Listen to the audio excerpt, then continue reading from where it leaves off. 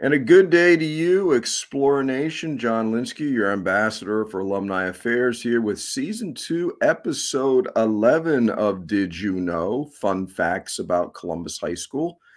Today, the time machine takes us back to the 2002-2003 school year, which was an exciting time to be at 3000 Southwest 87th Avenue. So, did you know? In July, Mr. Rick Pellegrin from the great class of 98 and Mr. Dan Sioka joined the faculty. Did you know Mr. David Pugh took over leadership of the National Honor Society from Mr. Pedro Garcia Casals? Did you know the swim team under new coach Mike Aguirre captured the district led by Randy King, James Snedeker, and Michael Guerra? Did you know for the third time in 4 years, this is impressive, Coach Riley's golf team captured the state title thanks to Alan Pareda, Marco Morales, Tommy Surrey, and Greg Blackwell. Did you know, this was pretty cool, in December, Dr. Pedro Greer, great man, class of 1974, was named Hispanic of the Year by Hispanic Magazine. Did you know the soccer team went 19-5? Alex Rodriguez was named All-Day. This is impressive. Did you know Pat Lee won the long jump state title, going an incredible 24 feet 9 inches? Pat was named Athlete of the Year, had a great football career at Auburn, and won a Super Bowl ring with the Packers. Did you know Alex Chomat won the prestigious Miami-Dade County Youth Fair Scholarship?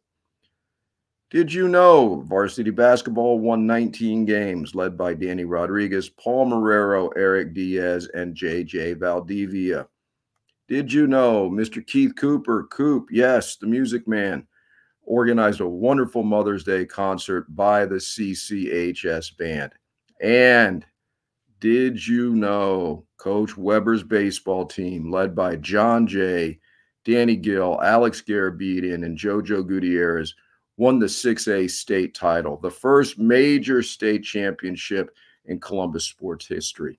It's quite an event. Valedictorian Alan Sanchez attended graduation at Guzman, made his address, caught a flight to Tampa, and delivered 2 key clutch hits in the championship game.